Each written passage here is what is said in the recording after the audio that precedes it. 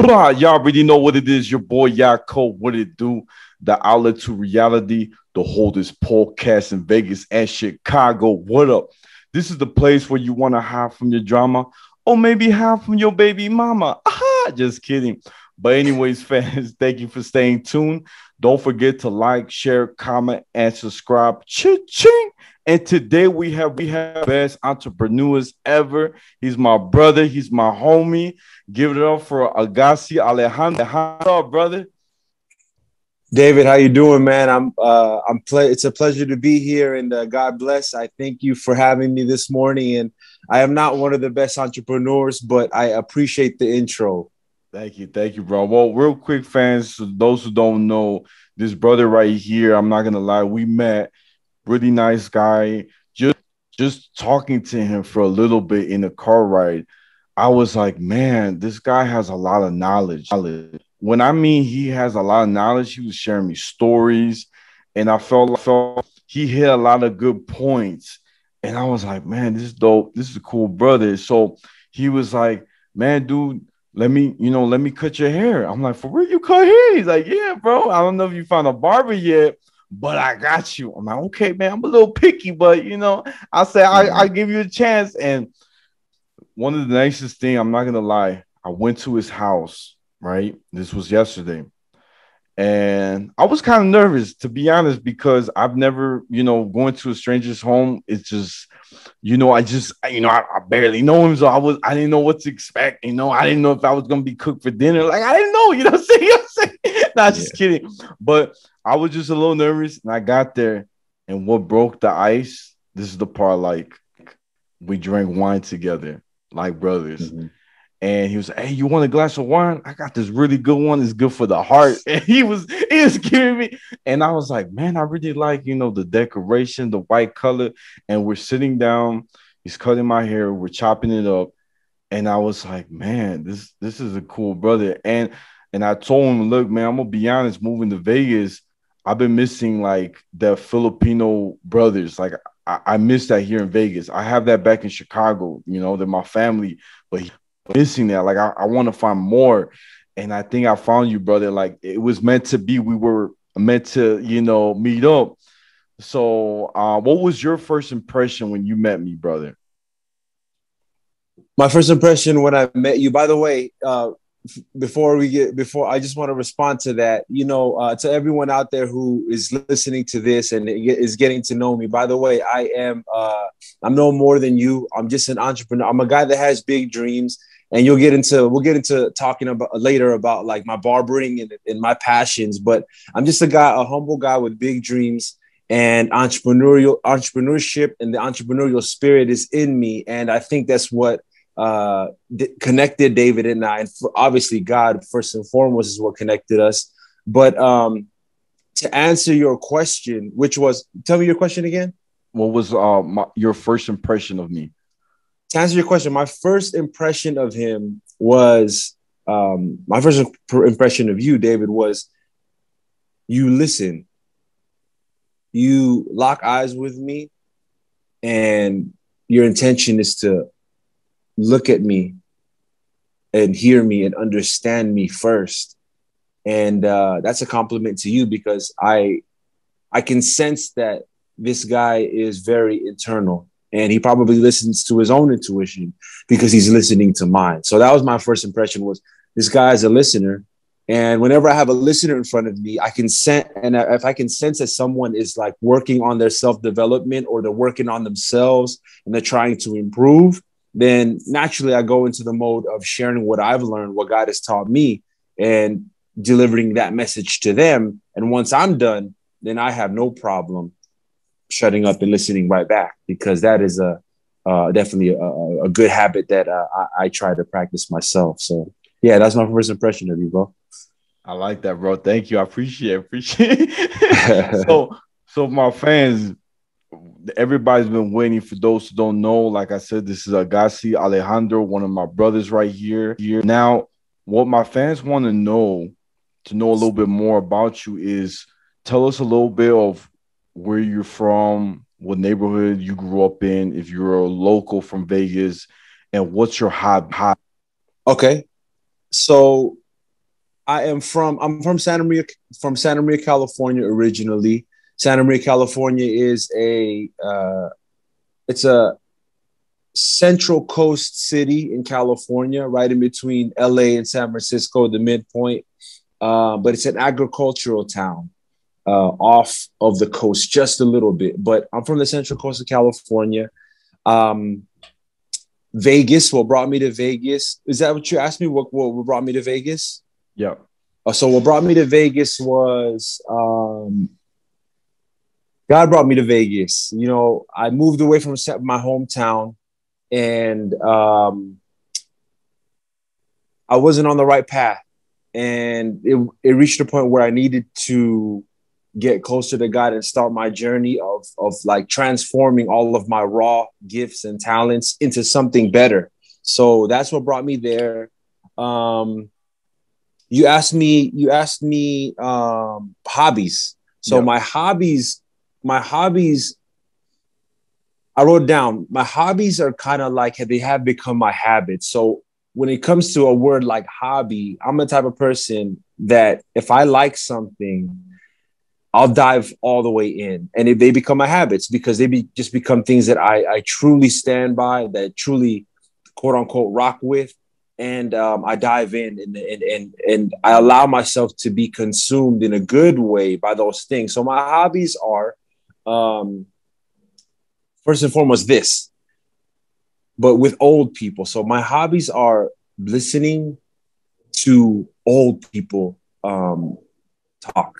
So going a little bit back with my background, where I'm from, I'm Filipino. You mentioned that. When I was 8 years old, my mom, she actually passed away. She became an angel in heaven at 8 years old.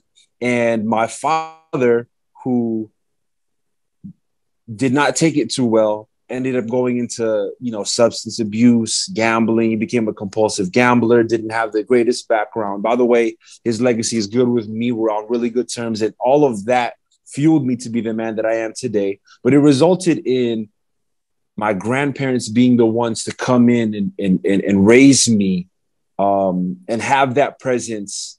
And by all means, my dad was gone from time to time, but he was still there, still drove us to school, still was there. He was physically there, but, mentally a little foggy, spiritually a little, I guess you could say, tarnished. So the ones who actually guided me were my grandparents. And that led me to my number one hobby, which became a habit because I was raised by them. And so growing up from 8 and until I'm 30 now, I was molded by listening to the older generation speak. And I don't know, for the viewers out there who have listened to your grandparents, when your grandparents talk to you, or older people who were not even your grandparents, maybe you don't even have grandparents, but with the way that the older generation, the generation older than our parents, the way they talk to us is totally different. And if you know what I mean, you know what I mean.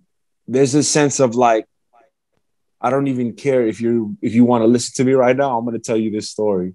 You know what I mean? Back in my day, that's why there's the back in my day.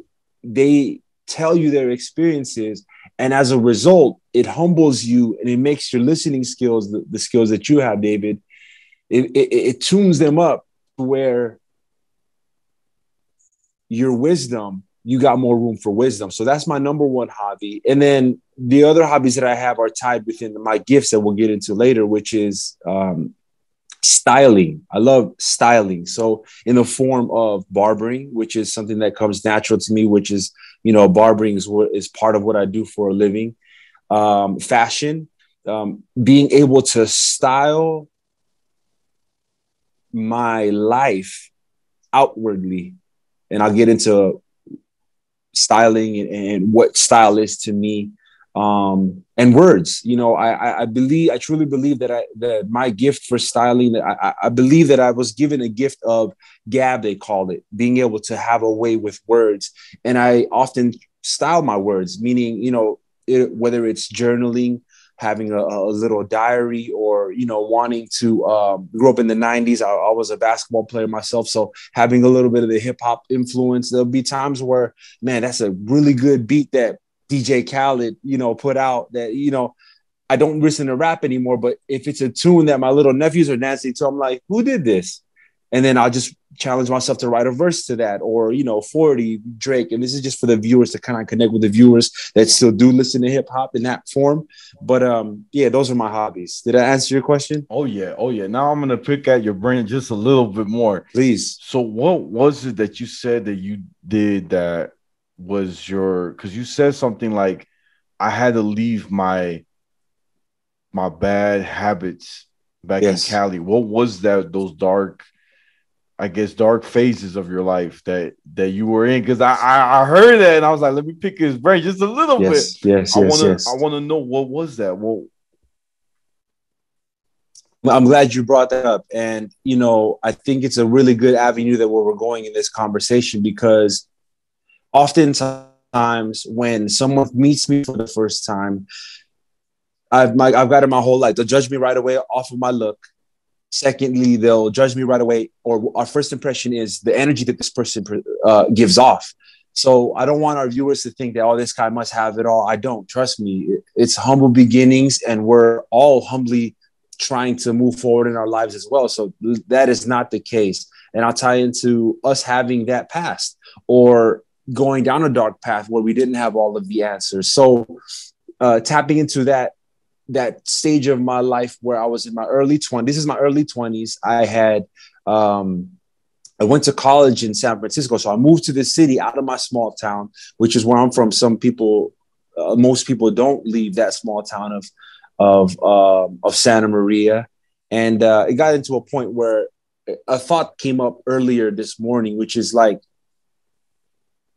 sometimes you have to have big dreams to move out of a small town. And it's no disrespect to the people who have big dreams, who also have to have big dreams to have big dreams in a big city. You get what I'm saying? Like there's a level of overcoming that sense of comfort or what you see or what you're used to around your surroundings, and then wanting to move. So that took me to San Francisco. I lived with my brothers there. We were all in our kind of like college years, and it took me down a path where I wasn't around the right crowd.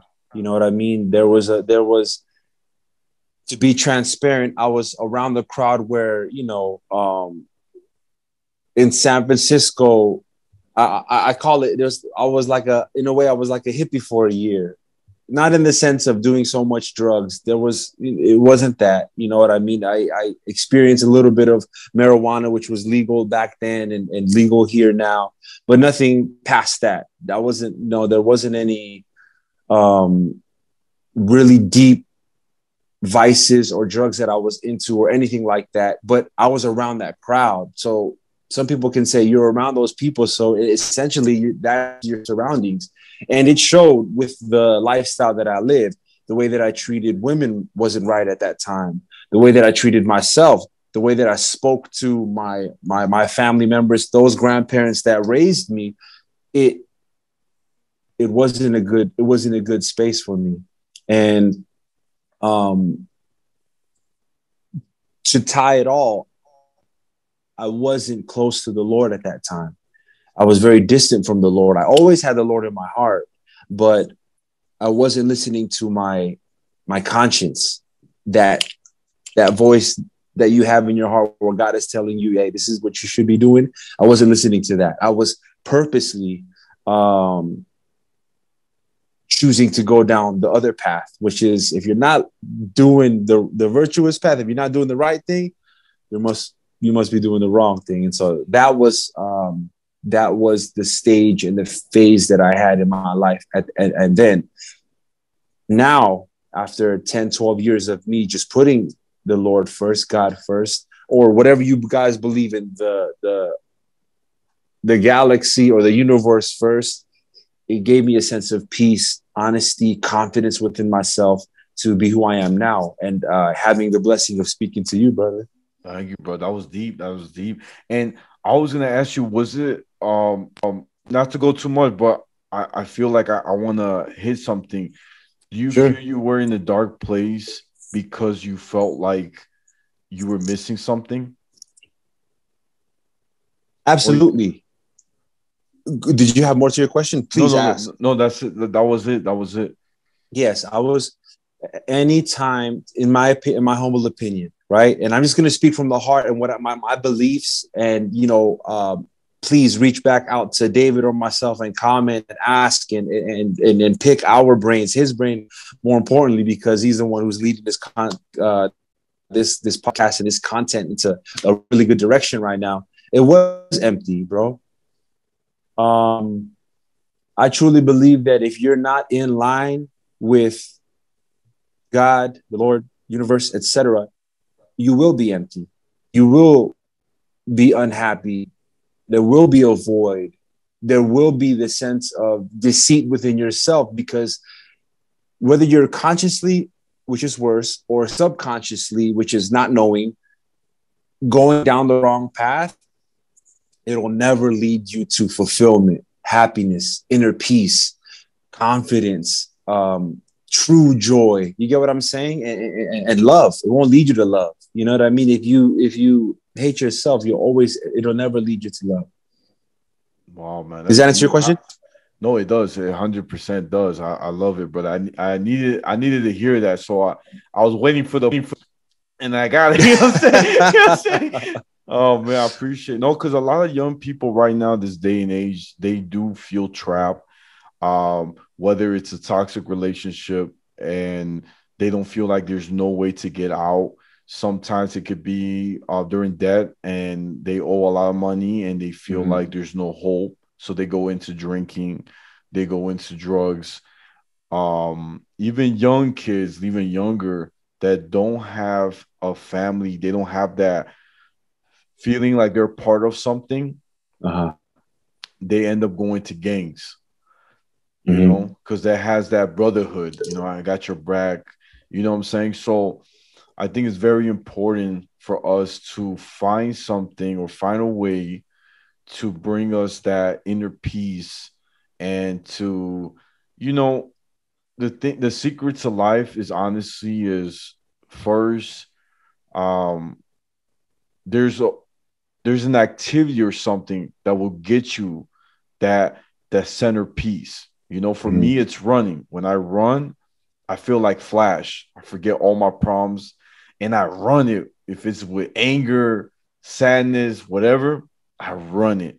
And I always, when I finish my run, I always thank God. I always say, thank you for allowing me to run and for allowing me to make it to the end point where I wanted, Mm-hmm. because without you, I'm nothing, and Mm-hmm. it really makes me be grateful everywhere I walk. After my run, I'm like grateful that I can walk. I'm grateful that I can see the trees, the grass. I start changing my mindset. But if I don't run and I keep that energy locked, it just destroys my whole day. I can ruin someone's day. So I have to find a way to escape, but at the same time, bring me back to David. Don't get back to that, whatever, you know, is going on. Got it. You know what I'm saying? The negativity. There you go, the Got it. negativity. So I Mm-hmm. really appreciate, brother, your feedback, and I think this is nice for a lot of young people to hear. Now, I want to ask you something, right? Because for my fans out there who don't know, my brother right here, he cut really good hair, as you can see. I'm looking for nice. You know what I'm saying? So, you know what I'm saying? So, Thank you, bro, brother. thank you, actually. You know what I'm saying? So I want to ask you something. When did you realize that you were good at cutting hair, and what age you started, and how long has it been? What's your journey? Kind of give me your little journey. Okay. So I'll tie in a couple of interesting things that you said in your response into my answer. So you're asking me, when did I know what got me into this gift or what I'm doing right now with my life? And I'll tie it into what you were mentioning earlier. I noticed that when I'm gonna come at you now. So I noticed that when you said the secret to life is, you looked up and you opened your eyes and then you said it's doing something, right? And I truly believe when I was watching you, when you open your eyes, because honestly, the secret to life, there's so many secrets, and there's so many things that you can do to, like you said, find that joy and do something. So I respect the fact that you open your eyes and you subconsciously showed us viewers and people listening into this conversation that it's greater, and then you chose to do something which is in line with your gift, which is my answer to you now. So that secret to life that you were talking about it's being connected spiritually. I truly believe that finding that joy, peace, and happiness and love that we're talking about to those viewers, and by all means, to those viewers, you brought up like gangs. Santa Maria, Santa Maria, California is gangland. For those of you that don't know, the Southern California gang influence and, MS and other gangs and Crips and Bloods, there's a big influence there. So to the viewers that live with that, trust me, I was around it. You know what I mean? Cortezes, Dickies, Crips, shaved heads, tattoos, pit bulls being walked around. Like, I know I'm from there. I just happened to be that athlete.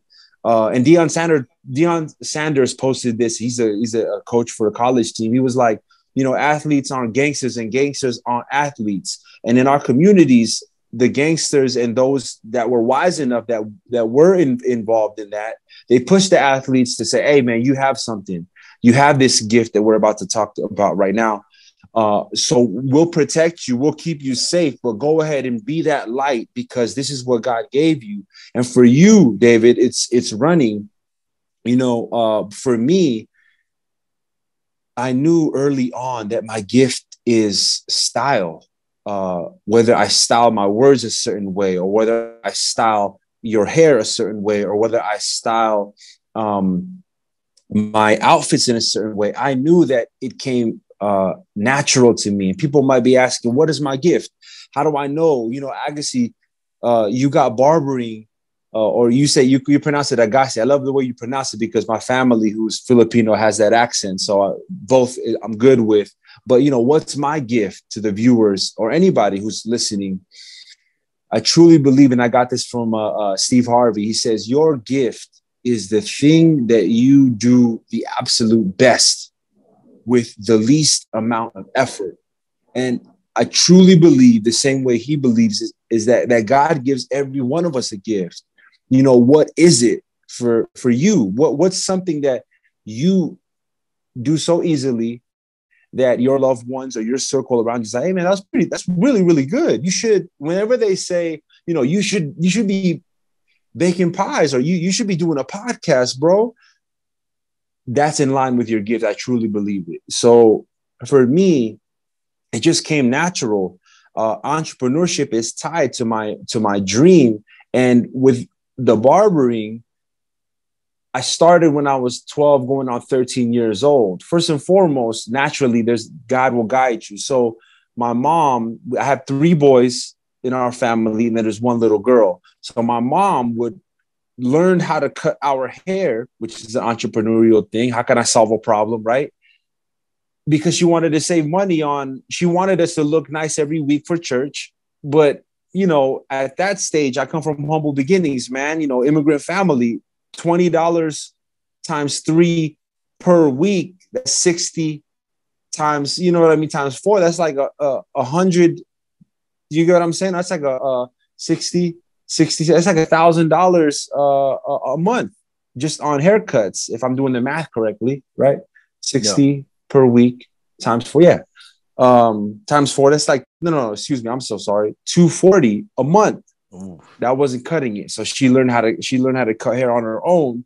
And then when my eldest brother was old enough to kind of learn how to cut hair, she would cut his hair and he would cut our hair. And then my brothers became my mentors as I got older. So by that time, I was like molded, like MJ with the 2 older brothers. You know what I mean? There was a competitive spirit about me, but more like a growth mindset about me, to where I wanted to take this natural gift, this what I'm seeing, and apply my natural gifts to it. to the point where it became I'm a barber, and my brother's actually a barber in the Bay Area. And my eldest brother still cuts hair, but he was the oldest brother that didn't need to take it on in life because he was getting haircuts by his two little brothers. So cutting hair was my gift at an early age. And then the entrepreneurship was, by the time I was in middle school, I was already cutting my basketball teammates' hair. So that 7th and 8th grade, I was already lining them up. That's how I started. And then by the time high school came in, it just amplified it. So I ended up playing basketball in high school. So I would cut the freshman team's hair. And then the sophomores, I cut a couple of them. But then my brother was an upperclassman, so he would cut them. So I would cut, the freshman soccer team, and then the football team. And then I was just doing it naturally. I was cutting the community, the people that would walk around the neighborhood. Hey, man, you cut hair, bro? You know what I mean? And then that's how it worked. So a long-winded version of saying that barbering is just a gift of mine. I love that. And do you feel that because you actually communicate to your clients that it makes the experience more effective, like memorable? 100%. I'm not the best barber on the planet. Barbering is not my gift. There's people who are way better than me that are gifted with barbering. They were born to do it. They got it tatted on themselves somewhere. Styling is my gift. So that styling goes into different avenues. So I've been a stylist in fashion, right? I've been a stylist in hair.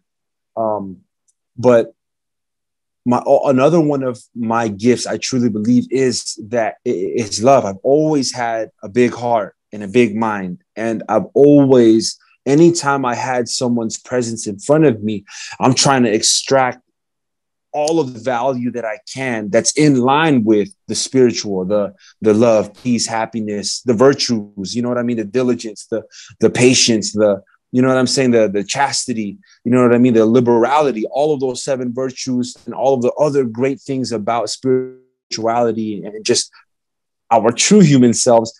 I just try to maximize the time that I have with them, because it goes back to with my parents, with my grandparents. My mom passed away. It taught me life is short. If I have only my mom for 8 years and my grandparents are raising me, I can tell they're headed down. They don't have too much time either. And then my dad, with the vices in his life, I didn't know. Time was something that naturally I just always tried to maximize, because God, that's how God molded me. That's what he did in my life to strengthen me. So my views on time with that pushed me. So yeah, if I have somebody in the chair for 30 minutes, I'm going to maximize that time. And if they have more time to give, oftentimes, as we experienced yesterday when I cut your hair, the 30 minutes is the hair cutting part. I'm listening while I'm cutting. And then there's about 10, 15. If you have enough time, another 30 minutes of just connecting deeply, because I don't know when I'm going to see you again. You get what I'm saying? Not every client or first-time customer or friend, it has a podcast for us to continue the relationship. So in that short amount of time, I'm going to maximize. I like that. That's deep, brother. And when it comes down to styling, right?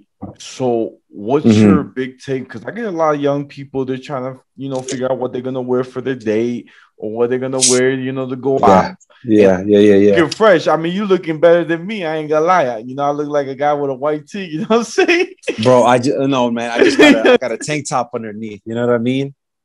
Well, you're bringing back that 90s look. Like, you looking fresh. You know what I'm saying? So thank you. Anytime, bro. So what's your thought process for styling? What should our young people wear that you feel in your eyes is the look we gotta, like, what's your intake? Meaning, I truly believe that the most stylish people, and this is not just going to be shallow with style and fashion. I truly believe that the most stylish individuals or the best designers they have so much meaning in the message that they're trying to set to express. Meaning is the number one thing. Before I get into my answer, the reason why I'm wearing this is because I felt like today was going to be a very, very, this is an opportunity. I got to maximize it. But this jacket that I'm wearing, I'll tie into my response with meaning. This is the jacket. I lost my dad during the time of COVID in 2020. So he passed away. This jacket was the last jacket that my dad was literally wearing this the last time that I saw him. It has so much meaning to it. It has so much meaning to me. This is literally the last thing he was wearing. And I gifted it to him. So he put it on and he left. He was visiting Vegas. I said, Dad, I want you to have this jacket. He put it on and he left. At the time, it didn't have this patch, these buttons, and this other patch that on the shoulder. At the time, it only had this one patch on it. Let me go deeper into meaning. When he passed away, this patch that you see, this is a patch that I took from a pair of his Levi's pants when he was still alive. This was in the inner lining of his pants. So I took that patch and I put it on the jacket that he was last wearing, that I saw him in. When he died, I wanted to experience and believe in him. So I took a job. Entrepreneurs are like, what? You took a job? Yes. I didn't do this out of income. It was all pure love and wanting to keep the presence of my father and I's favorite brand, which is Levi's.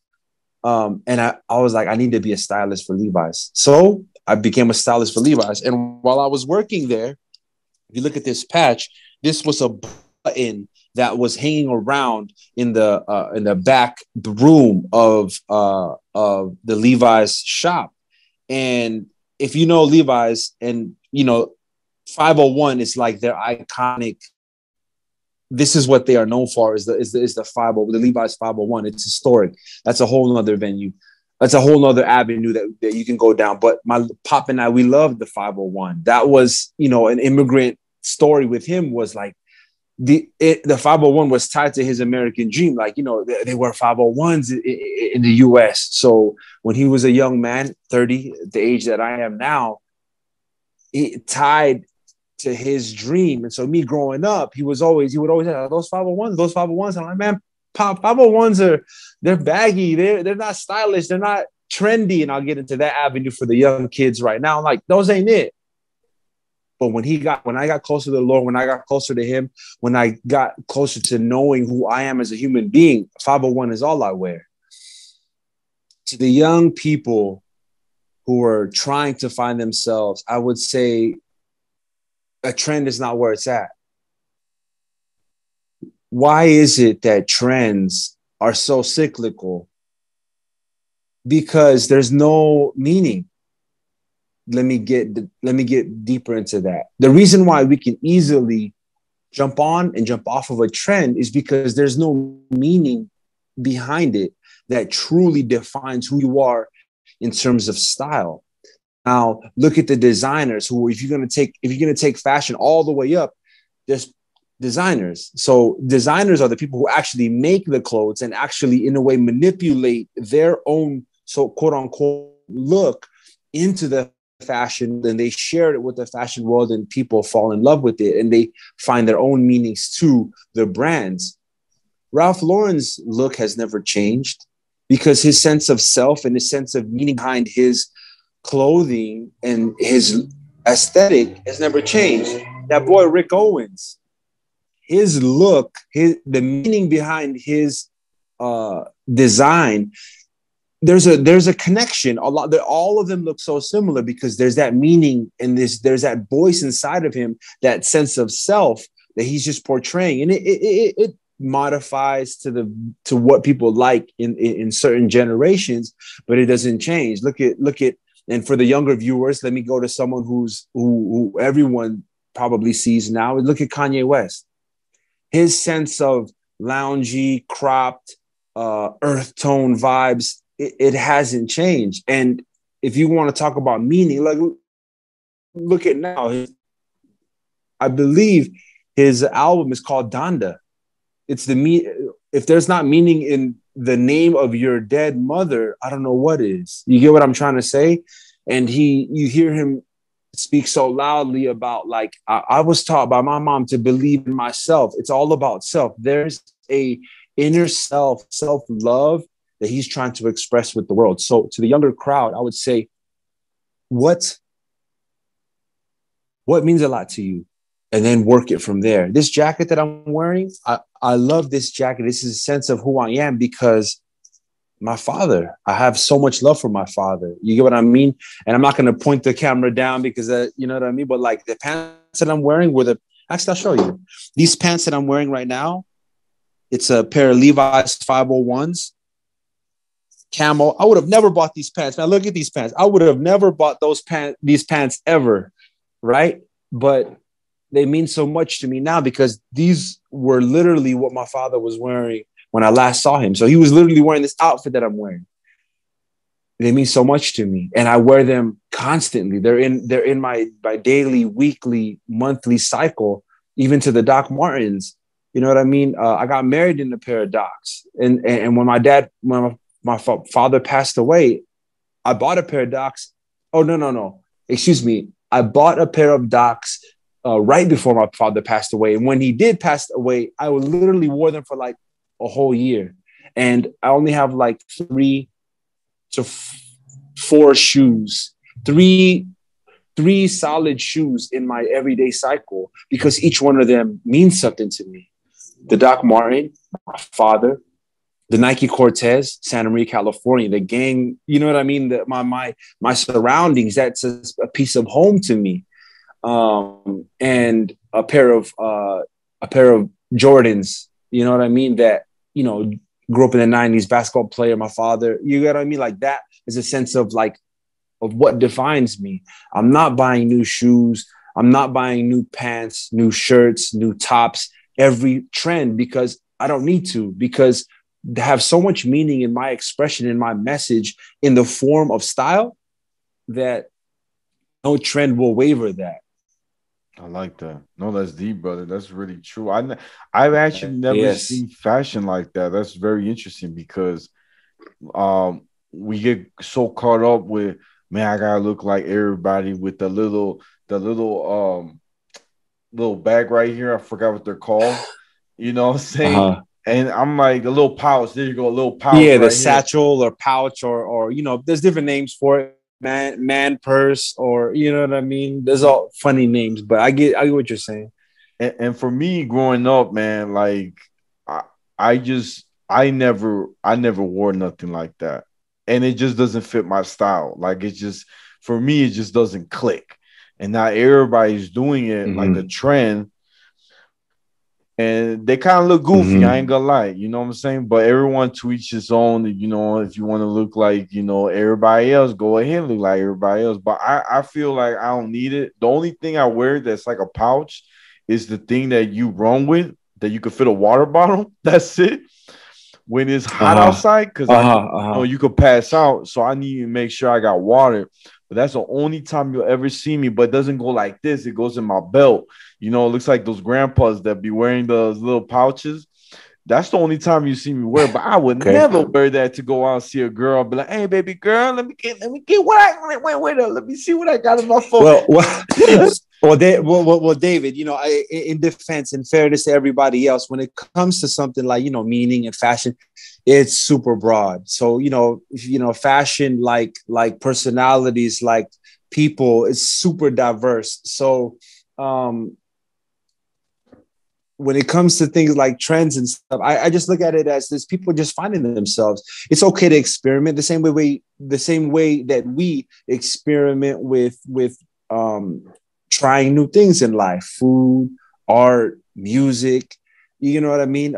People, places. So it's super diverse. So yes, although you and I I will admit I have one. I bought one in Japan, you know, as a souvenir. I put my camera, my wife puts her camera in it, and that has become like our camera bag. So I'm open. You know what I mean? I don't want people. I don't want the younger crowd to be like, "Hey, man, you hating on my bag? You hating on my bag, David? You hating on my man purse? You hating on my? You know what I mean?" So I'm sure you guys get the message that David and I are trying to say. Yeah. Right, right. I appreciate that, brother. Now I want to do a little trivia game. I'm gonna have a little trivia game, little not a game, a little trivia question. That's what I meant to Sure, say. sure, sure. So, brother, dun, dun, dun, the biggest question that everybody wants to know is: do you believe in ghosts? Yes. Have you ever seen a ghost? Or Yes. tell us your little experience, and I'll tell you mine.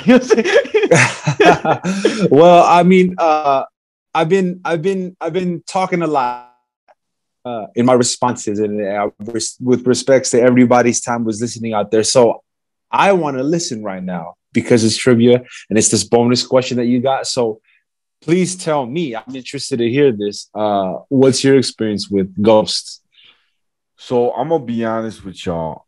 I used to ask my spiritual leader a lot, why is that when I get home after watching a scary movie, why is that I get trouble sleeping, right? Like I get Mm. scared. Like it's still like it kind of like follows me back home. And so what he said was that every time you watch a scary movie, it opens a dimension to your reality. And Mm. I didn't know that. I was like, bro, for real? But I love scary movies. Like, he don't understand. I love scary movies. He's like, I ain't gonna Mm. stop you. But if you see something touching your hair, just know the grudge is back. You know what I'm saying? So I got scared, man. And I'm gonna be honest, there was a time where I'm not lying. This is real story. So my mom has a big heart. A lot of people don't know this, but my mom adopted to my home. She adopted a friend of mine who didn't have a home to live at the time, Mm. and they became like my siblings. And one of the brothers that moved into my home, he told me that his gift was seeing ghosts. He didn't tell me until a couple months after we lived together, and Mhm. so me, my sister, and him, and he's telling us this, right? And he's like, I don't know how to tell you this, brother. He's crying. He's crying. He's like, there's a ghost behind you. My whole hair went up. You know, when you feel it, my even hair was staticky. Like I didn't have my hair up and my hair was flying up. And I was scared. I was like, oh snap. Is it like tickling me or what's going on, man? He goes, man, she was ugly. He said she was ugly. And so he was scared. And so my sister got scared too. And so watch this. A couple weeks later, my guy tells me, hey bro, I'm gonna be honest with you. I just had a dream. I said, what's your dream, brother? He goes, well, I had a dream that this little girl, she pretty much I was like at this church, but it was like everything was like destroyed. And this church, she was wearing this red dress. No, actually, it was a white gown, kind of white dress, Mm. but she had blood like on her eyes. And then like it went away, and then she was just there, right? I'm like, man, that's kind of weird. But he's like, girl that's been following me, she was there too, because he was telling me a story too when he was young that one of his, I don't know if his father or mom, somebody in his family got shot in front of him as a kid. And he said that there was a little girl right there next to him and he didn't get hurt from the bullet. And so it was crazy. I was like, man, that's a weird, like, it was a lot of stuff. I was like, man, it's a lot to take in, brother. I'm only 13. I don't know if I can take this, you know what I'm saying? So Mhm. my sister, check this out. My sister would babysit, right? She came home one day with the twins. There's two girls that she took care of. And she came home one day, and I'm gonna believe this. She was walking with the girls, and the little girl says, the twins, there's a girl in the red dress in the bathroom. who's that? And my sister went to see, and it's like, she got scared. She was there and she freaked out. She ran because there's no little girl that has red or white, I'm sorry, white dress. She ran with the twins outside the house. She called me. I was in school. She called me and she's like, David, I need you right now. There's a freaking ghost in the house. And she has a white dress, small, and the twins told me where she was at, and I'm freaking out because it's a ghost. Because the moment I saw her and I ran, she disappeared, and I ran outside, and and she's crying on the phone with me. She's crying, and I'm like, "Oh snap!" So I told the principal, "Look, I gotta go, man. Like, I don't know how you're not gonna believe." At the time, you need a parent, so I had one of my cousins come to take me out of school. And I actually went out and I ran. I took the bus. I got back home. My sister was still crying in the porch with the twins. She was just freaking out. And I came in and she took them to McDonald's, right? So they can eat something. And, you know, of course, people don't think she left them there. You know, she also like took care of them, but she came back waiting for me. So when I came back, she was still like her eyes, you know, when girls put makeup and like their eyes look kind of like black and like it's just yeah. It gets a little sloppy right there. So I could tell she was really like, you know, scared. And I told her what happened. She told me the whole story. And then I told her, hey, did my boy ever told you, the guy that lived with us, my brother, did he ever tell you about his dreams or anything? Or nah, he never. So it was weird because the way she described that little girl was the exact same little girl that was following my friend. And so I was kind of scared. And my dad always taught me this. He said, be careful of the people you bring to your home because they can bring baggages or they can bring spirits, depending who they are. And I was so shocked. So luckily, my guy only stayed with us for a year and a half. He finally got his own place together, got his stuff together, and was able to get a home. And we didn't have any other ghost interactions after that. I'm gonna be honest with you, but it's so true, and that's like the realest story I can share. Till this day, man, that little girl still haunts me. I haven't seen her no more. I mean, I'm in Vegas now, so I'm sorry, girl. I'm far away. But yeah, but brother, I want to you know what I'm saying? But I want to hear your story. I want to hear yours. Spill the beans. Okay, well, I guess I'll just give an open response to this. I'm not trying to take it to, you know, paranormal activity, you know what I'm saying? But I just respond in terms of, you know, why I believe in ghosts or just that spiritual realm is, you know, being someone who daily tries to get closer and closer to the Lord. I mean, just let's have an open mind about it, right? If you believe that, you know, God is Holy Spirit, or if you believe that the universe is some, you know, a supreme being that's not a physical form like a human being, then if God is a spirit, then there has to be, you know, spirits. So that's just a general question as to why. And I obviously, you know, I do believe that there's a certain realm, you know what I mean? Heaven is not on earth and earth is not in heaven, although you try to do your best to have heaven on earth, you know, but it just makes sense that there's going to be humans that are alive and then spirits or souls or ghosts in this case that are not alive in the human body. So I think that's a pretty neutral but open response. Wouldn't you say? No, it is. But you never encounter one. You don't have a story. you just bypassed my whole. I'm not trying to go into it. I'm sorry, but I had to. Yeah, I'm sorry.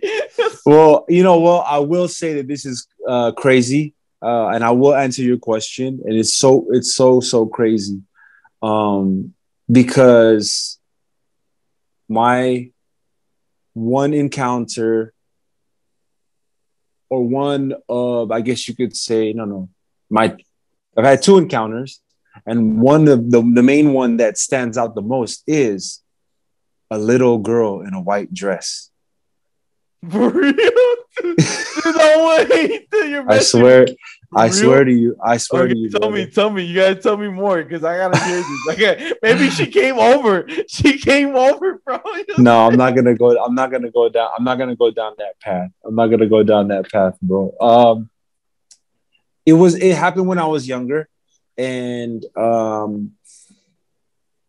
truly believe that, like, you said your little you said the little twins. So I just shared with this. I truly believe that, like, when you're under a certain age, there's this level of, like, innocence or purity that little boys and girls have. I guess you could say they're more open to that realm because they're pure. They don't know. Their spirituality is at a different stage, at an early but open stage, than us adults who have experienced more, learned more, you've been on earth longer, etc. And so I think that the younger generation, or the younger kids and little babies and stuff like that, and myself, when I think I was like 6 years old or 7 years old, between 5 and 7, when I experienced it. Ever since that, I haven't seen a ghost. It's not like I'm not, you know what I mean? I'm not someone who has that gift, but it happened when I was younger. It was a little girl in a white dress. And it wasn't like a dreadful, fearful, scary movie type of experience and feeling. It was more of a peaceful, open, curiosity type of experience with me. So it was a good experience in that sense. Yeah. Wow, brother. No, that's good. That's good. I mean, maybe it could be like a guardian angel too. You never know, like something positive, because it didn't Mm-hmm. scare you. You know what I'm saying? Mm-hmm. It didn't Mm-hmm. scare you. It felt that's that category is what it felt like, for sure. Wow. Yeah, no, that's amazing. One thing I wanted to share a little bit too. My spiritual leader told me something that I think would shock a lot of my fans and a lot of people. I don't think I've ever shared this. So he said that, and I honestly believe this. I'm gonna be honest, 100%. Maybe a lot of people disagree, but I don't believe now anybody can talk to God. My opinion. I think that we do get spiritual revelation, maybe through a friend, maybe through somebody, or through a prayer. We just feel connection, but I don't feel like God speaks to us like the way we're speaking like this. Like Mm. God himself, like you say, is spiritual being, right? Mm. One thing I can say that he said that really shocked me, and it's a little spooky, but I'm going to share it. He said, back then we used to have prophets communicate to give us that like connection to God. So Mm. prophets will come and say, this is what's going to happen in the future, kind of like the oracle, like they'll predict the Mm-hmm. future, Mm-hmm. Mm-hmm. and this is what's going to happen, right? It was like a way to cheat to the to the heavens, or to the the Yeah. higher ups. And he's like, now we don't have that, but our new connections are. I was like, who? Us, it's children are stuck in the rehabilitation, like the mental institute. My bad, the Like in, mental like in the like in the spectrum, you mean? spectrum, like the ones Mm-hmm. that, like, he said, and a drunk person, and he gives an example. If a children said, "I saw an angel," would you believe him? Her? No. And if a drunk person said, "I saw an angel," would you believe him? No. So he said that according to his studies and what he's taught, and this is from the Jewish faith that he was sharing, that those are the only particular people in that perspective that actually can talk to God in a whole different level. because no one believes them. They think they're crazy, but they're not. They're in the way children, he was saying children have no their imagination is so big, they don't have to worry about bills. They're not in the state of like, oh, I gotta worry about, the school thing. They're not in that level. They're very open, so it's easy to teach them because they're like a sponge. They're brand new, and it's crazy. What I'm sharing you right now. It's a very old teachings in the Jewish faith. Ten people. I'm not talking bad about anybody who has mental any mental disorder. I'm just saying Yeah, it's that a ain't the special. energy. Yeah, Yeah, that's not the energy you're coming with right, for right. sure. I'm just saying you a special gift behind it being spiritual. That's what I'm trying to say. So what was crazy is that in Paranormal Activity, the first movie that came out, the guy that was scared because he had I don't know if you saw the movie, but he played the Ouija board, right? Mm. He actually goes sees a professor who studies witchcraft, study uh astrologies, all that stuff. That was his specialty. So he went to a professor, and the professor told him, I'm gonna be honest with you. Um, he said that almost the exact same thing. He's like, children can see other dimensions, they can encounter spirits. And I thought that was my favorite part of the movie, because it was something that my spiritual leader shared with me about what I just shared, and Mhm. I thought that was kind of cool. I was like, man, I just learned it, and now I saw it in the movie. I thought that was pretty cool. And even if you get to like going more in the Bible, if you see when Jesus encounters the people, he always says, listen to the children. There's a Mm. part of listen to the children, you know? They bring, I forgot what he said, they bring something. And a lot of people in the olden days and ancient times, he's said, listen to children. There's a story. I'm gonna share one more story because I know I'm going a little bit. There's a story of a king and the queen, right? Mm. And the king just got married. So at the ceremony at this village, or this country, Mhm. uh, the king came walking. Everybody's cheering, and he was like, "I have the best outfit of the day." Okay. And everybody's, yeah, he got the, oh man, I love it. It's amazing. Polo in the back is like, why are y'all clapping for this guy if he has no clothes on? And he was the only one that stood out. And he saw that. But everyone else were scared to say something to the king. So they play along with it, like, oh yeah, you know. But the kid saw, yo, he's butt naked. Yo, he ain't looking fresh. Somebody put some clothes on him, you know what I'm saying? Uh-huh. And that's what I mean. You know, there's things that they can see, and that's why I'm gonna tell you something. I don't know if you heard the saying, right? With people that are drunk, there's a saying that our in a lot of Hispanic cultures, we say, when you're drunk, you tell the truth. Because right now you don't have filters to hold you back. You're locked up. You have no control. You're like, Mhm. you're just like spilling. You know what I'm saying? So it's a little crazy, man. I don't know why I got a little tangent, but I just felt inspired to share some stuff, little Okay. stuff. But to my boy right here, my brother. So I have a little challenge for you, brother, because I do TikTok. Before the challenge, brother, before Okay. the challenge, I want to tie everything that you said, Okay.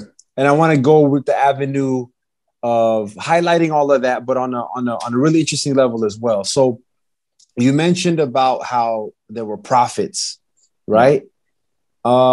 And I wanted to talk about like the ancient times and bring this into with how how back in the older times there used to be kings and queens and royalty and castles, and that's how civilization was handled. They got that from heaven because obviously for those that believe, or just in a general standard faith, that you'll know that like God is a king in heaven, right? You know what I mean? Son. And then, so they got that from there. But going to the whole prophet thing, did you know that in the ancient times, in the early times, kings, their number one advisor was a prophet. So the prophet would help send the word, share the word of what God wanted, and the king would act in his kingdom based off of what God wanted. I truly believe that if you look, fast forward to now, we don't have kings anymore, because I truly believe that too much of the king not following the Lord and choosing to do what he wanted to do, the other side of men in power, greed, envy, doing things that they wanted to do, would, I guess you could say, burn the kingdom and allow for that infrastructure to not work anymore, because it was designed originally to have God being the one to guide the king through a prophet. But if you're a human being who doesn't listen to the Lord and you do what you want to do, then of course, the money and power and corruption, which is a lot like what we see nowadays, will take over, and it will throw out the original design of how, on earth as it is in heaven. Look around. Do you see a lot of kings on a throne with the queen, and then there's a prophet? No. Why? Because of course, the other side probably might have taken over. And does that make sense so far? Yeah, yeah. Ain't that so interesting? Putting God first is super important, brother. And if there's anything that I want to share with our viewers, that's it. Is having and whether you believe in the Lord or not, having a spiritual connection to something that is greater and bigger than yourself is required to have that happiness, love, passion, and it's the only outlet to reality. You get what I'm saying? Because honestly, if a reality is man-made, dictated by society, it's not the true reality. The true reality comes from the creator or the universe. And what I wanted to share about with the children, I can see why your spiritual leader, which is an interesting term. I like that term. I can see why your spiritual leader would say that children, drunk people, or those that are in the spectrum have access to that realm. For the children, I think it's because they're a lot closer to that realm. You get what I mean? They're fresh. They've only been on earth for a little while. So it makes sense. Those that are in the spectrum, I can see how they are a little bit closer, or they have an avenue to be connected to the creator, aka universe, is because they were built that way. They obviously don't function off of the in the same ways that we do. I'll put it in this way. Why is it that an autistic person can fly in a helicopter and look at New York City and then be able to draw it exactly how you see it in his eyes, or how he saw it in his eyes, or how you see it through the camera that's following him from behind? Why are they able to do that? Only God knows, right? To the one about the alcohol, and I'm just speaking to this open. I could be wrong. I don't have all of the answers. This is just me having an open mind. That's another virtue, is liberality. It's just being open to other people's ideas and opinions, right? With the drunk person, that one, I believe that. So I'll start it off with this. Why do they call alcohol spirits? Oh, that's a good one. No, I didn't think about right? that. Alcohol and spirits, yeah. So they call them spirits, right? So I believe that, yes, maybe the alcohol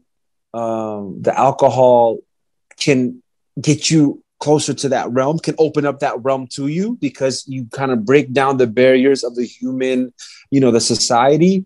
But I truly believe that when you reach that point, you can go good or bad. I don't think that every drunk person has, quote unquote, God or the goodness in them. By you open it, I think it only takes you to that realm. So with alcohol, you're open to the realm, and then the good side or the bad side has an opportunity to have some control on you, especially if you allow it to go down that path, if you're drinking with those intentions, etc. Because I've had really, really good experiences of having wine the same way that we had wine yesterday, having wine or those spirits with people who are super close to the spiritual world, God. And we had great times, and our emotions and the feelings that we were feeling were super peaceful and happy and joyous. And there was no negative or malice or evil intent. And I've experienced having wine and spirits with some people to where my intention is to have that with them, but the energy that I'm receiving from the other people around me, because they weren't trying to give that out, was their eyebrows are a little bit tilted. The words were coming from a sense of, this is not good. And they were saying things that I've never, ever heard them say in sober times. And it was super negative and super like, whoa, this is not right. So it's both. I wouldn't say that all drunk people, have the Lord in them, but to kind of like share about those three with the children, those in the spectrum, I can see why. I don't have all the answers, but I can see why. But anyway, you were going to ask me a question, a bonus question. Oh yeah. So, brother, I've been doing TikTok for a minute, mm-hmm. And I know you haven't started yet. So my biggest TikTok challenge for you is, putting a video out. And I think now, from the knowledge that you just gave me, I think you should put a video of you explaining of you going out and how you were telling me, like in the video, in the short clip, why is this stylish? And then like the symbol behind it. You know what I'm saying? That would be the dopest, I think, the coolest video. Because now you just got me with that jacket. You might have to wear the jacket, I'm going to be honest. You know what I'm saying? And, you wear it, and then, like, you leave the audience or the fans to comment their thoughts. And next it might become a trend. People are going to start wearing stuff that means something to them. Not because it's shown on television, right? But it's going to be like, I'm wearing this T-shirt, for example, because of this, and that. Okay. And that's why it's stylish to me. You see what I'm saying? You see it? Yeah, and then you're going to have... I like that. Right? And people are going to message you and send you eyes and videos, even share it. And that's going to change the game, brother. I think we're changing already. But we got to make it happen. So I'm going to give you a homework. But that's a little, a little challenge. I like that. I'm up for the challenge. As you know, with challenges for our viewers, David, yesterday on our haircut, he challenged me. I have a little routine of running 3 miles, and he's he has his history with cross country and running, etc. And he's doing really good things in this Las Vegas community with people who love to run. He challenged me to run my 3 miles, which takes me 30 minutes to do. I run it very slow. He challenged me to run it in 20 minutes. So take 10 minutes off of my natural routine pace. And I tried yesterday, and with all transparency, vulnerability, you got to be honest. And obviously me being open, I tried yesterday and I sent him the proof that I failed. I did it in 22 minutes. And I think it was 19 seconds or something. But this challenge with the outfit and the meaning and explaining why it's stylish, I'm up for that challenge because I'll say it like this: being up for a challenge that opens you up to good things is really good, because by accepting that challenge, you end up doing things not only for yourself, but for other people that you probably would have never done. Like me accepting your challenge had me run my time almost 10 minutes faster than I always do it. Because when I say 30 minutes, it's a loose 30 minutes, because sometimes that 30 minutes is 32, 33, 36, 37 minutes. You get what I'm saying? But it's usually when I leave the door, I look at the clock. If it's 10, usually by 10:30, I'm there, 10:35, 10:28. You get what I'm trying to say? So accepting that challenge has done good, did good for me yesterday. And so for this one, I will accept. I am going to need a little bit of your help. Send me some information when we get done with our podcast here on how I can start my TikTok. I will tell all of you viewers that if you search me on social media, this is another response to all of you. When my father passed away, I got internal. It gave me so much strength and so much inspiration to be a better human being.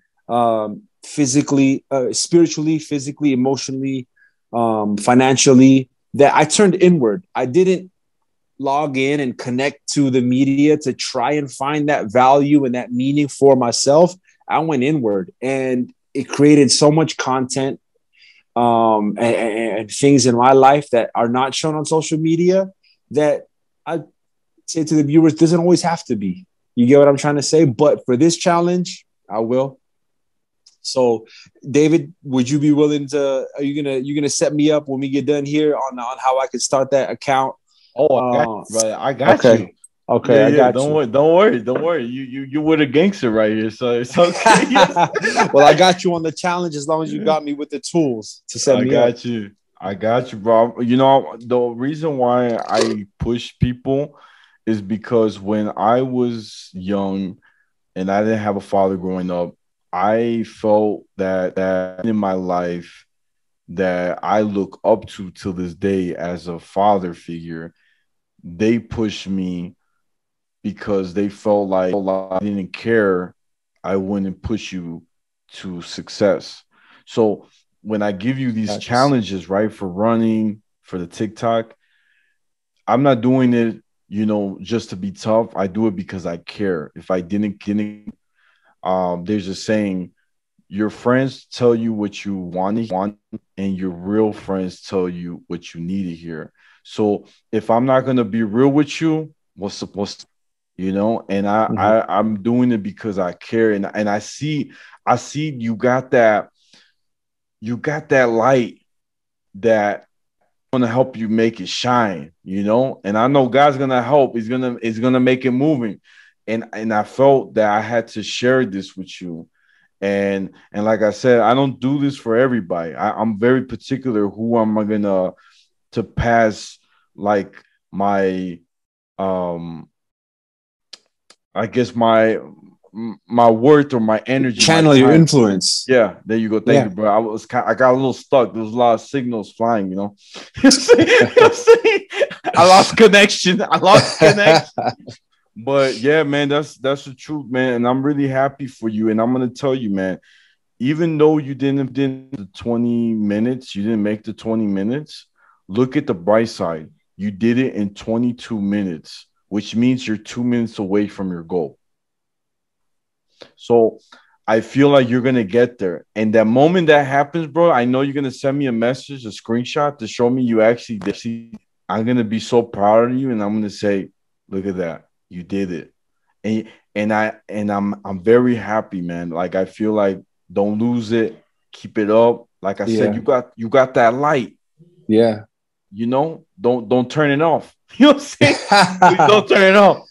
I know you got double A batteries, but you know what I'm Well, saying? well, thank you. Well, thank you, man. And I just want to say this as we're, approaching the end of this great conversation that we're having. To all the viewers, you know, I will tell you guys this, that like it's an honor to be able to have and share this platform with you guys. I'm definitely not qualified to be a guest on this show in terms of the social media influence or followers or channels and TikToks and Instagram. I'm actually a young man who's somewhat connected because I have, you know, I know of social media and I have a smartphone, a great invention like this. But in terms, I'm way behind when it comes to that stuff. So I don't qualify in that realm, but I know I qualify in terms of the love realm, the self-love realm, the spiritual realm, the happiness realm. I'm super happy right now. You know what I mean? The marriage realm, the fatherhood realm. So I qualify in that, in the sense of style realm, like knowing my gift realm, being able to love and be open to other human beings realm. Like I'm super, super happy person. And so if you're living a life and if you have the barriers of stress and depression and anxiety, I've overcome that.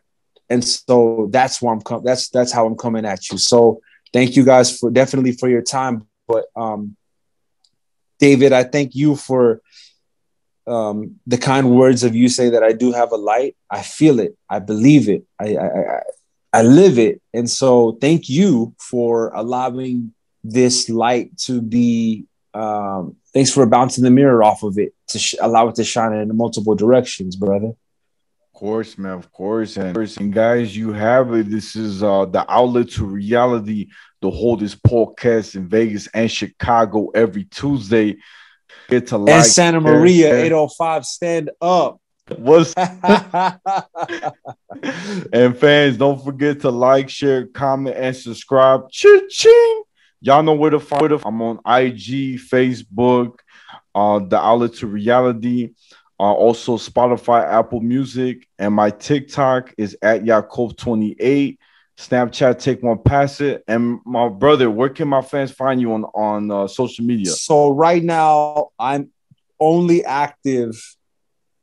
I'm actually not even active. I'll tell you all this. My IG is Swagassi, right? So it's my first name, which is Agassi, but I put M. I flipped the M to a W to make it Swagassi, if that makes sense.